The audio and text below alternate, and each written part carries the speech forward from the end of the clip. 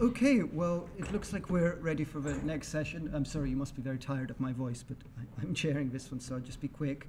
And it's an absolute pleasure to introduce Scott Mandelbrote, who's the Perne Librarian and a fellow of Peterhouse College, also in Cambridge. Scott has done quite remarkable service to Newton scholarship. He's worked on Newton as a patristic scholar, as a biblical scholar, among many other things. I remember when I was in the first year of my PhD, I read the piece on Newton's correspondence with Burnet, with Thomas Burnet, that Scott wrote, and I went into my supervision with my supervisor and I said, this is the kind of history that I want to do.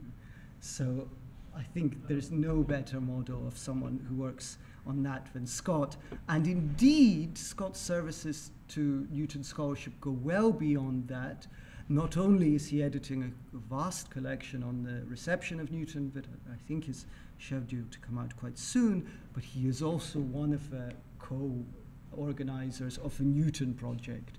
And I think I speak for almost all, I'm sure all of us here when I say that this has been an utterly invaluable resource to all of our work on Newton, and we're deeply grateful for the remarkable editorial work that Scott's done. So let me now introduce Scott Mandelbrote, and he's speaking on Newton's general scholium in 17th and 18th century religion. Scott.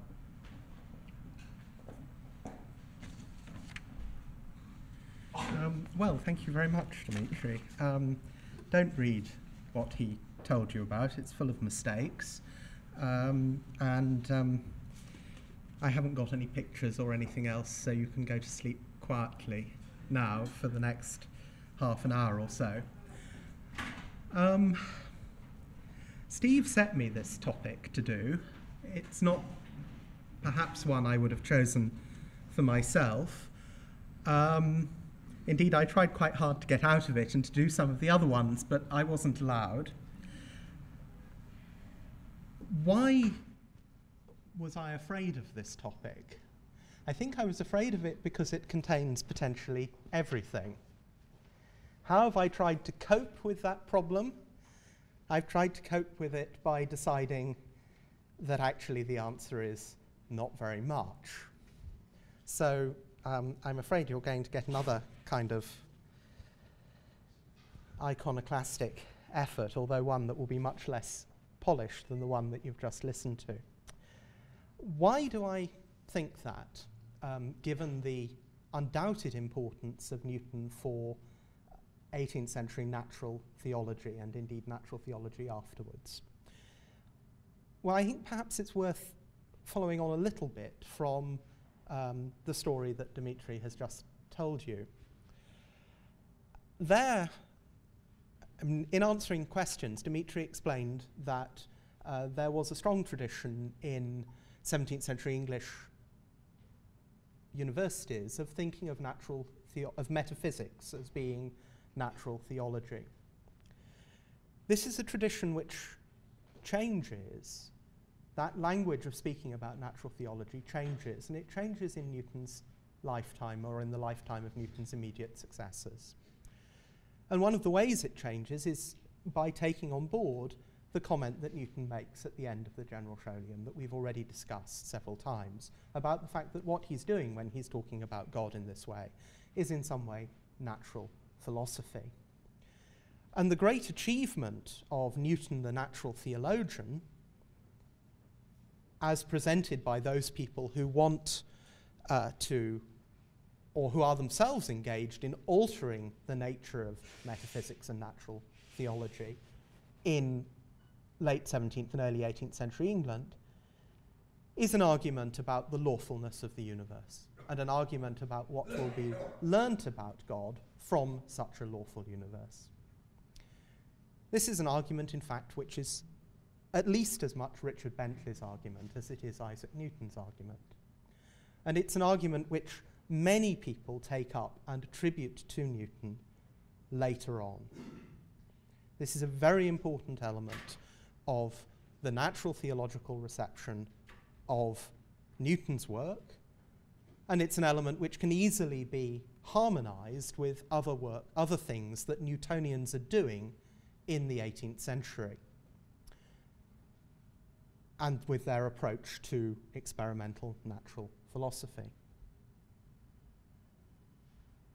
So take that as read. I'm not saying that Newton is unimportant for 18th century natural theology. I'm not saying that Newton's natural philosophy is unimportant for that.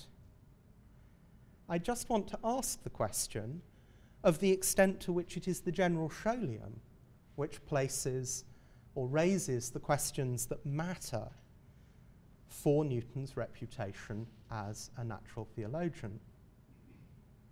And I want to ask that question mainly because it seems to me that the majority of readers of the general Scholium either fundamentally misunderstood, or more likely deliberately misunderstood, what Newton was saying, and consequently presented Newton fairly consistently across a wide variety of locations in both time and space as being precisely what Newton set out not to be.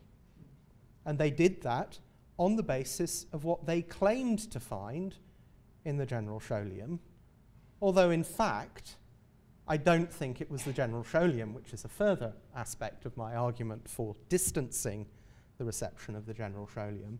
I don't think it was ultimately the general Scholium that made them think of Newton in those terms. I think it was things that Newton wrote, things that we think are closely related to the general Scholium, things which they also thought were closely related to the general Scholium, but things which had already made their mind up about what Newton was thinking about metaphysical questions. Okay, well that's what I'm going to argue. And misunderstanding seems to me to be an essential part of the reception of the general Scholium from its beginning. The most amusing misunderstanding, of course, being that of Newton's old friend, Nicolas Facio de Duillier, who on receipt of his copy of the second edition of the Principia worked out quite cleverly that there had been a cancel leaf or cancellation made to the text of the general Scholium, and also worked out in typical style that this, of course, meant that Newton had really intended to endorse his own theories of a mechanical causation of gravity. That sort of misunderstanding is actually much more widespread than you might think. And I'm afraid I think the reason for it, the text that explains the errors in people's approach to the general Scholium, is in fact the Latin edition of the Optics. It's what Newton says in what becomes Query 31, in particular what Newton says about the sensorium of God, that determines the way that people will read the general Scholium, and explains why people will in fact not bother to read the general Scholium, but will read into that text what they've already decided Newton is. And of course what they've already decided Newton is, as I've already said, the opposite of what Newton actually is. It is that he is a Spinozist, it is that he is a materialist, it is that he is somebody who is presenting a view of nature which others have already said he is presenting. John Toland in his letters to Serena, which we've already had discussed, and other writers, but which we know, and Newton's friends knew, he wasn't presenting. Other people, as I say, I think just choose not to get involved in this debate. Now this reception, this view of the sort of mistaken reception of the general Scholium, which I'll take you through in a little bit more detail in a moment, is one which can be complicated and has been complicated by some historians, perhaps including me, by thinking about the general Scholium in the context of a number of debates which are going on at the time of its publication, or a number of events which are going on at the time of its publication. And of course, the one which really casts the longest shadow in that sense is the quarrel between Newton and Leibniz, whose real origins have really nothing to do with this, although questions of natural theology have been, and of reactions to natural theological writing, have been part of that argument, perhaps for almost the 20 years that it has been running. But it didn't start because of those questions. But there are other contexts which help to determine or influence in some way the reception of the General Scholium. The other most obvious one is the publication of Samuel Clarke's Scripture Doctrine of the Trinity in the year before. Whether or not we think Newton and Clarke agree doesn't matter. What matters is that quite a lot of contemporaries decided that Newton and Clarke agreed, and therefore, to all intents and purposes, they did. Another context, less perhaps immediately relevant, though it might come up if one looks at the scriptural citations and does some of the other things that we've been doing with the General Scholium, is the context of something which didn't happen, but which people discovered relatively shortly afterwards was going to happen or might have happened, namely the publication of Newton's letters on the two notable corruptions of Scripture, which had been being prepared for publication in 1709 and which Newton pulled from the press for whatever reason. And there certainly are later readers for whom knowledge of the fact that Newton was an Arian, and the history of this episode became public in England about 25 years later, so in the end of the 1730s, beginning of the 1740s, though the texts were not published for another decade and a bit. Awareness that Newton was, in some sense, was certainly an anti-Trinitarian, probably an Arian, may have coloured some receptions of the General Scholium, though we'll see that it does so in very specific terms. Similarly, enthusiasm for Newton's supposed Arianism colours other receptions, most notably those of Clarke himself and, as we've heard, of William Whiston, though there are problems there. You didn't need to wait until the end of the 1730s to know that the General Scholium, or to infer that the General Scholium might be a heterodox text. If you wanted to do that, I'm not making any statement about whether it is, I'm just saying what people might think about it. Because John Edwards, as we've already seen in 1714, happily told his readers that Newton's ideas here derived in some way from the ideas of Crellius, from the ideas, in other words, of a well-known Unitarian writer, a member, and indeed someone who Newton not only read but also met.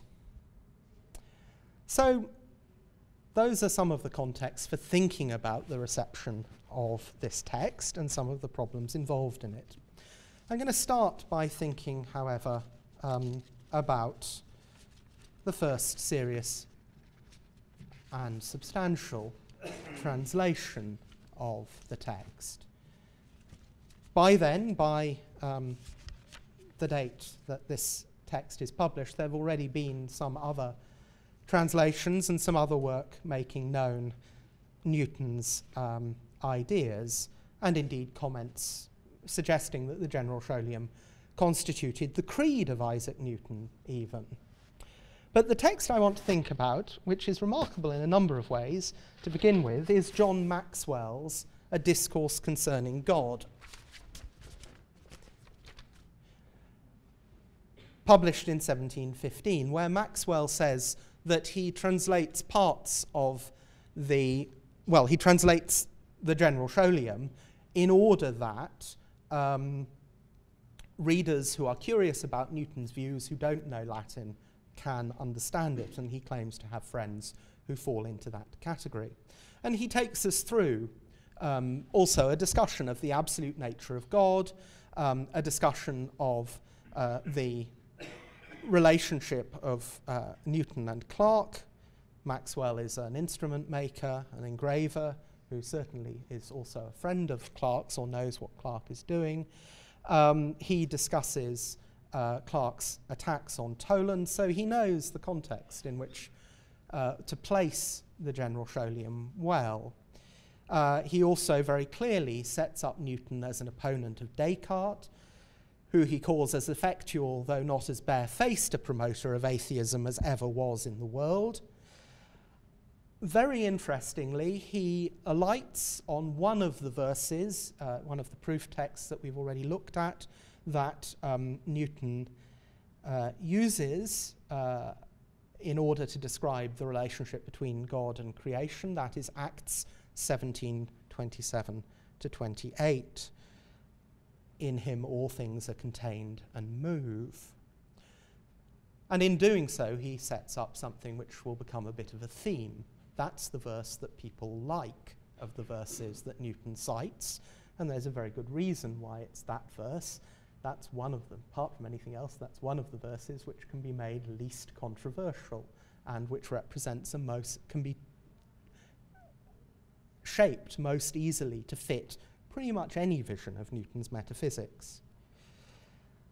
He talks about dominion, he talks about God's power over creatures, he discusses this in an interesting anthropological context. He holds that this is the view not only of Christians but also of Jews and Mahometans. In fact, his view is that Islam presents an absolute slavery of the creature to God.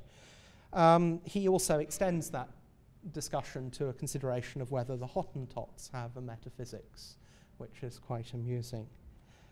And he goes through other texts. Very interestingly, from our point of view, he takes us through Newton's discussion of the Arabic meaning of the word, the derivation of the word deus from the Arabic, according to Pocock. And he does so in words which absolutely echo the words of the Principia. Now, Newton had already made that argument. We've seen he made it in one of the drafts of the General Scholium, but he didn't publish it in 1713 in the second edition of the Principia. It only came into print in 1726 in the third edition of the Principia. So it seems to me that Maxwell not only was close to Clarke, not only translated Newton, but also knew what Newton was thinking behind his published texts, which makes this a very interesting document and one that is possibly worthy of rather more attention than historians have so far given it.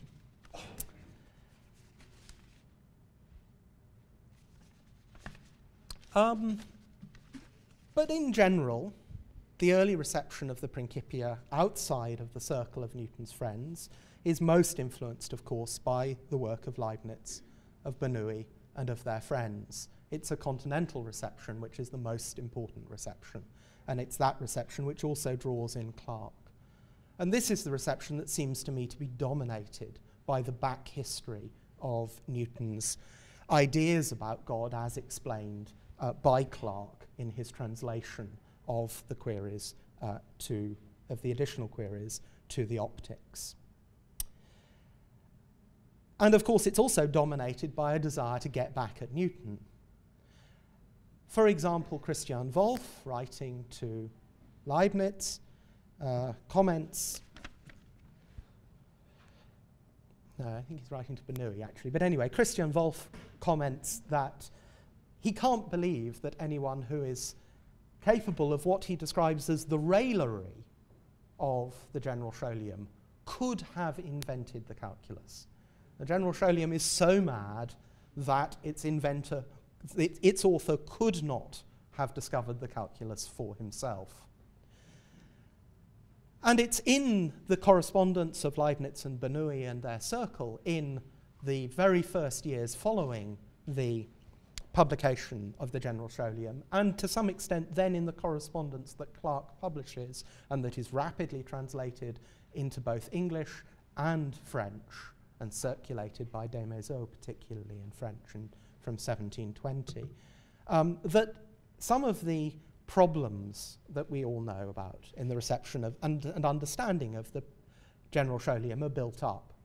But it's also there that the implication is given, which dominates the further debate, that Newton is a Spinozist, that Newton is someone who reads matter as having, in some sense, come alive, who sees God as being indistinguishable from his creation. How you think this I don't understand, because it's absolutely clearly not what it says in the General Scholium, but it does become easier to understand if you bear in mind that these people have all been considering for some time just what the hell the idea of space as God's sensorium might be. So very early on, within a year or two of the publication of the General Scholium, some of the main problems have been established. There are people who are concerned about things like Newton's discussion of God, but not apparent mention of Christ as Lord. There are people who are concerned about this question of God as the soul of the world or as a material cause. There are also a number of other issues which have already come up, which are very interesting in the later history of understandings of the General Scholium, including interesting for modern scholars and their understandings of the General Scholium. One of these is discussion about the precise meaning of the term Pantokrator, interest in the question of whether or not the Church Fathers, for example, Maxwell happily talks about Lactantius in this context, had an understanding of the Pantokrator which was quite different from Newton's, in particular because they used the term with reference to Christ, not to God. So that's one. Another issue is this concentration already apparent in the reception on Acts 17, 27-8 as the proof text that most embodies the idea of what Newton is saying about the natural world in the General Scholium, that Newton is somehow just the same as St. Paul in this quotation from Acts. A third, which is interesting, particularly because it panders to the concerns that will very soon be expressed by a particular sect of English critics of Newton, the Hutchinsonians, is the idea raised by Maxwell, present in Newton's earlier writings, that somehow Newton's idea of God derives from Arabic, from Islamic sources. A fourth is the idea, which still inhabits the literature, and is repeated several times in the 18th century and arises, I think, first with Leibniz, that Newton is in some sense indebted, in some important structural sense, indebted to Henry More for the arguments that he makes in the General Scholium. There may be similarities of language, which is what Leibniz has spotted, but I don't think that Newton is structurally indebted to Henry More. But 18th century critics did, and many 20th century critics have, therefore, also done so. Perhaps the most successful text that presents Newton the natural philosopher in the 18th century, or one of them anyway, was Alexander Pope's essay on man. The most interesting commentary on Pope, written by a critic of Newton's theology and a critic of Newton's chronology, William Warburton, made explicit how Pope had understood Newton's text. I have to find my text.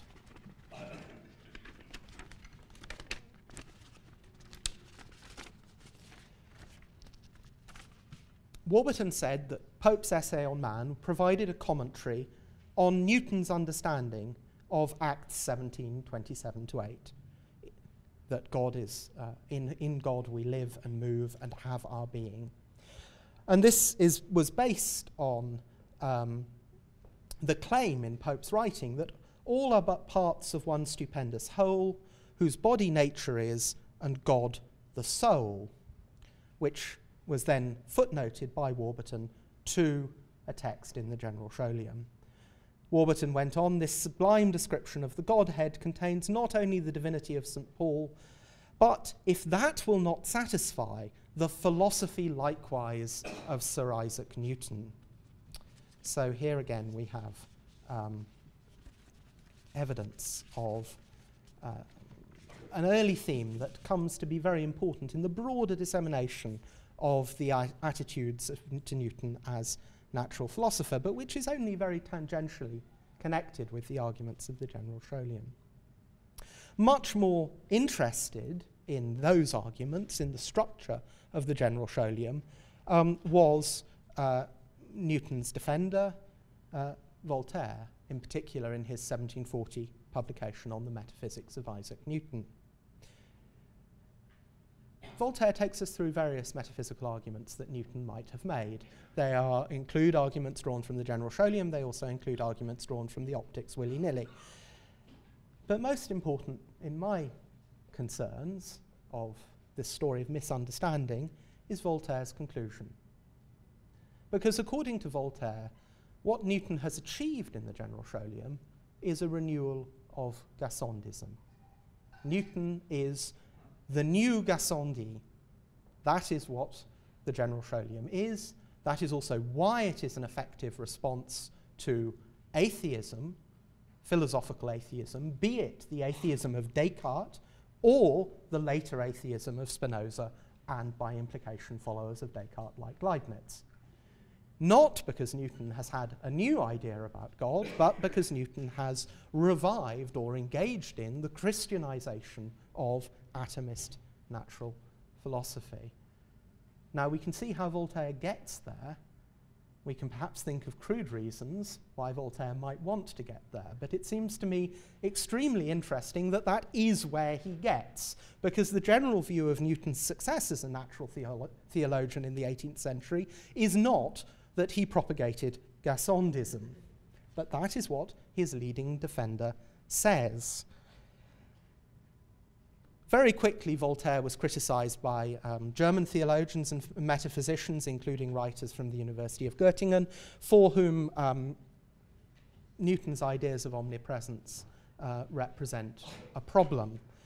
Such criticisms, again linking him to Spinozism, can be traced also in the writings of Immanuel Kant, and here Eric's work has been very interesting. But these are just examples of what I've already set out as, I think, being one of the main themes of the reception of the general Scholium. Coming back to England a little bit later than, contemporary with Voltaire's visit to England in the early 1730s, the people who were interested in Newton's Arabism were the Hutchinsonians, in particular John Hutchinson in his treatise on power, where he in fact notices this problem, which he holds out, the problem of Newton's reference to Pocock. And this is particularly serious for Hutchinson because he believes that Arabic scholarship has completely distorted contemporaries' understandings of the Hebrew Bible, that the truth about the Hebrew Bible is hidden to everyone except for him, and indeed hidden to anyone before him as well, and that the Hebrew Bible must be read in a completely different way, and that in that way it reveals the truth about nature, and that truth about nature is the exact opposite of Isaac Newton's Principia. It is Moses' Principia, which does away with what Hutchinson sees as the essential materialism, again, of Newton's God. So there are a number of people reading the general Scholium in these slightly strange ways before the middle of the 18th century. Then it seems to me things do change. One of the ways in which they change, attitudes to Newton's natural theology, it seems to me, become more established around the ideas of lawfulness with which we began. Orthodox theologians have no trouble saying it doesn't matter that Newton was an Arian if he was, it doesn't matter if he has some funny ideas about God, but his ideas about the lawful nature of the universe and what that tells us about God, these matter. And those Orthodox theologians include the Archbishop of Canterbury, Archbishop Sacca. What brings about this change? It seems to me very simple. From 1756, people can read Newton's correspondence with Bentley. Before that, they couldn't. So that their understanding of the Principia, of the general Scholium, after 1756, is informed by all those texts in the letters between Newton and Bentley, which we've used to inform our understanding of this text. And that helps to push the dominance of the metaphysics of the optics in the discussion of the general Scholium a little bit, to push back against that a little bit.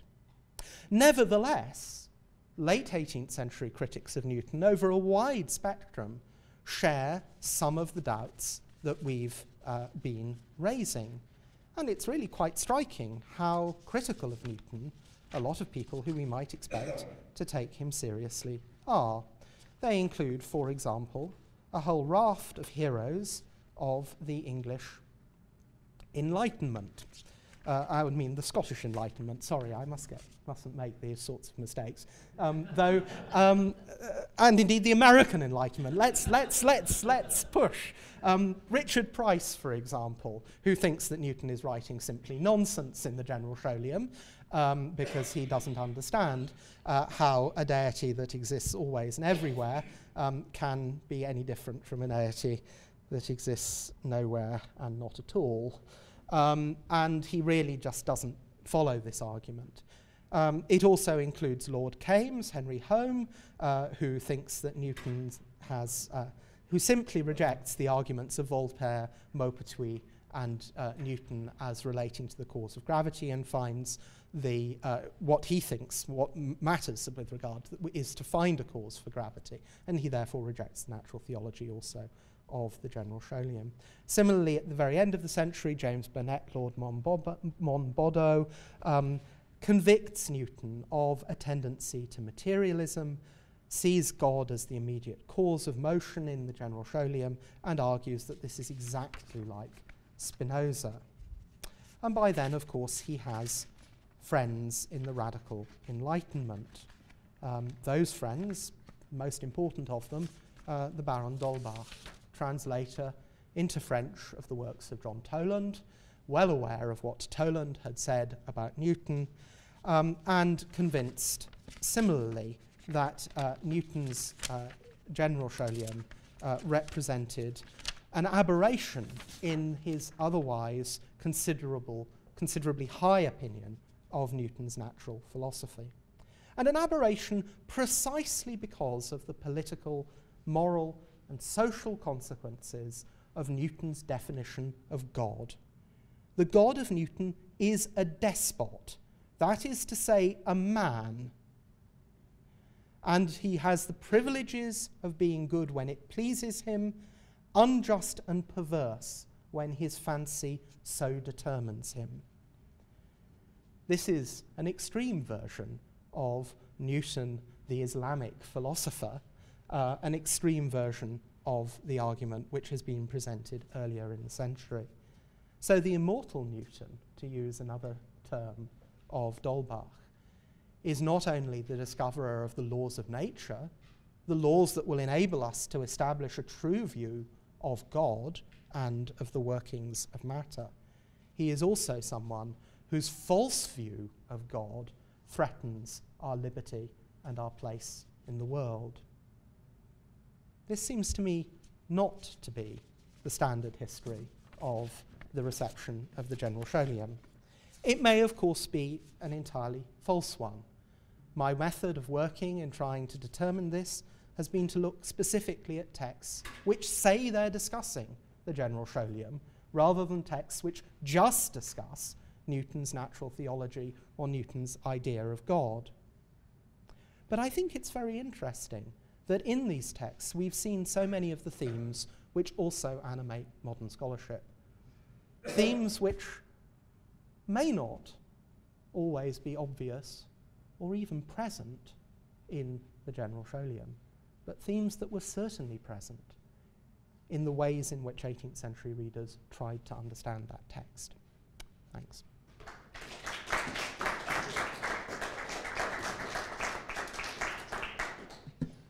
Thank you very much, Scott. It's immensely rich as ever. Straight away I'll ask for questions and shepherd people to the microphone.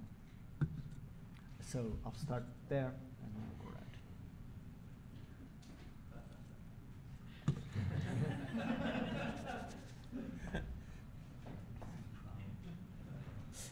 Well, Scott, first of all, I found that completely fascinating. But I'm not... I knew that was bad. Well, I could sit down now. But I'm not sure that your argument at the beginning, as I understood it, was there were this misunderstandings that follow not necessarily from the reading of the General Scholium. And I certainly don't have any problem with your argument, which I think there's not sufficient attention been paid to Query 31. I think you're quite right about that, and that could do with a lot more work.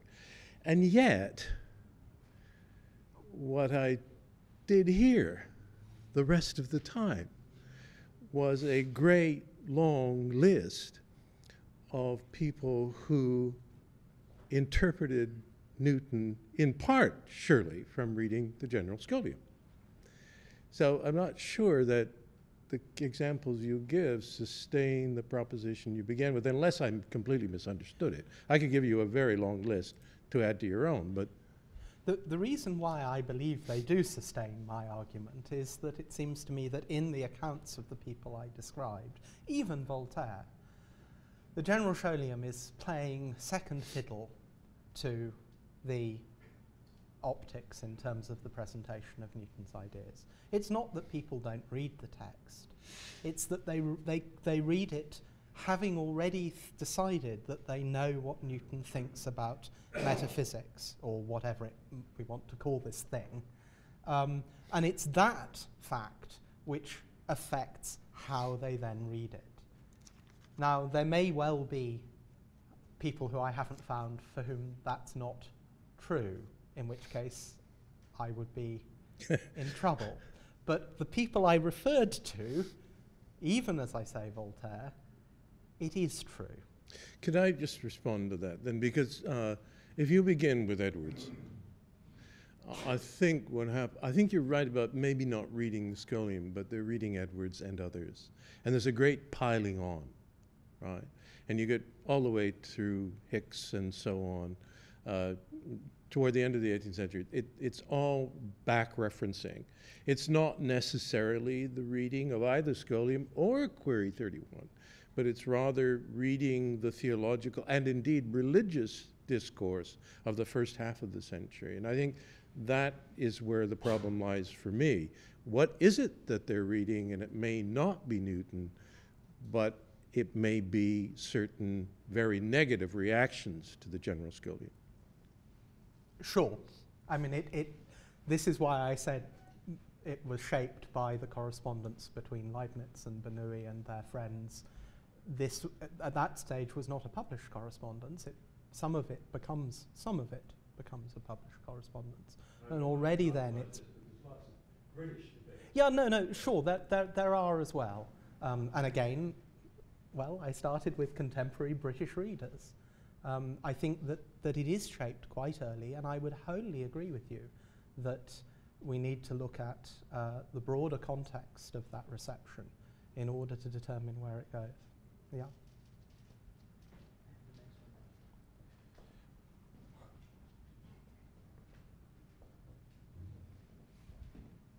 Thanks for a wonderful talk.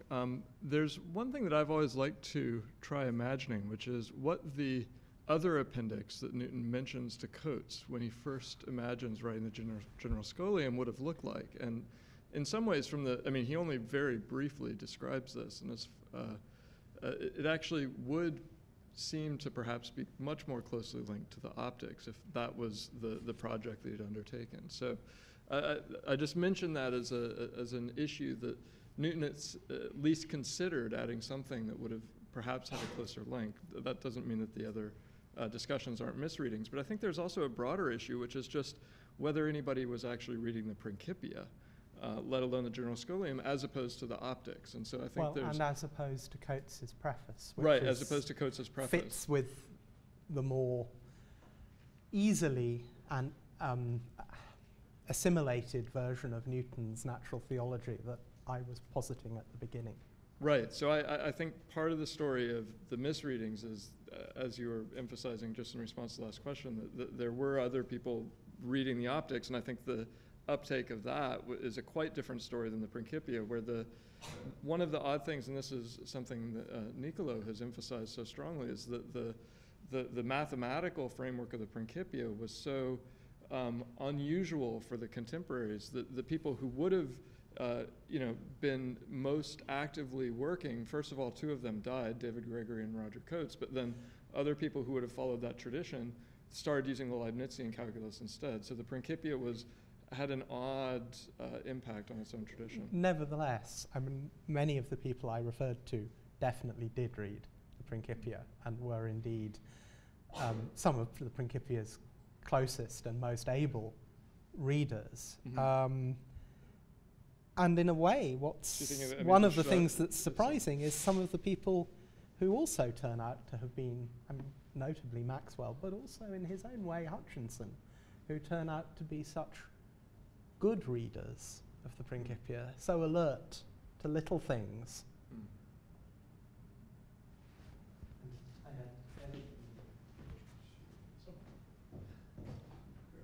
Mine's a follow-up to your very last comment, which I could not have anticipated when I formulated my question.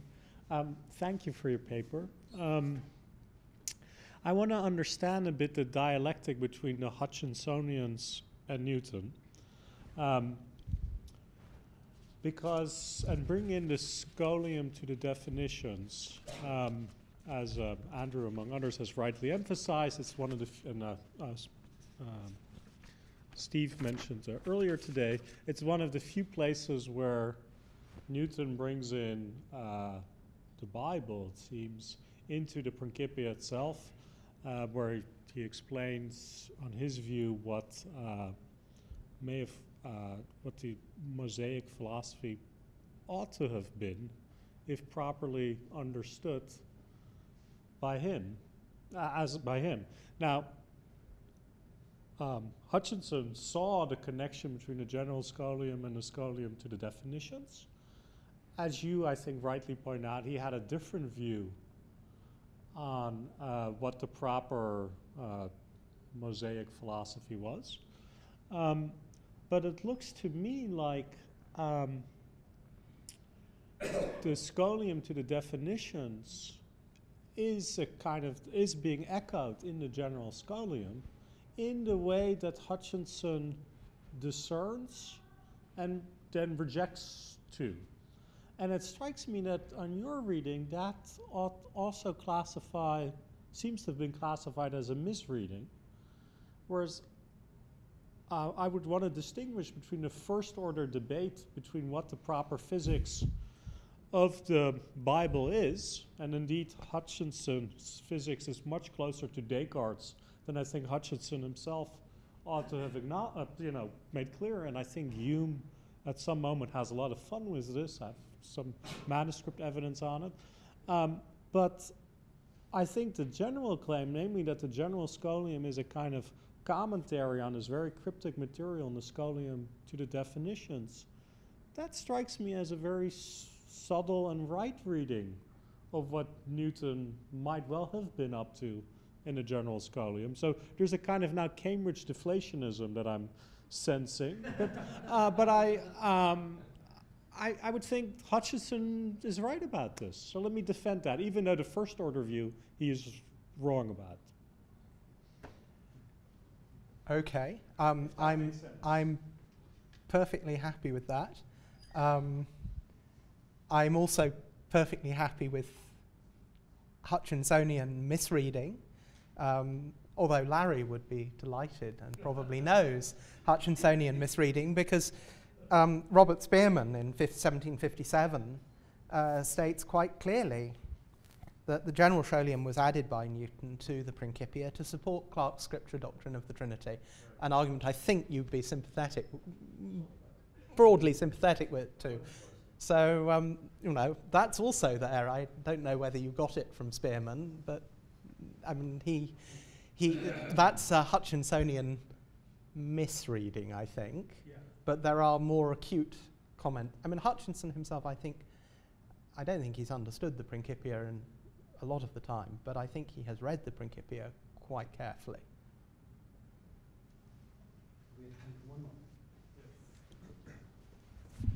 I was curious about what you were saying in the extent to which the quote from Act 17 features in the readings of the General Scholium. And I was wondering if you could comment on the role or the influence of Newton in general interpretations of that verse, sort of from that point onwards, if you know at all, or like, are sermons, now that people preach, say, on this passage, does this do they now reach to Newton and actually say, well, as our great Isaac Newton says, this is how we should interpret it? Is there kind of a place in which Newton actually is inserting himself into the traditions and the commentaries on that section of Scripture?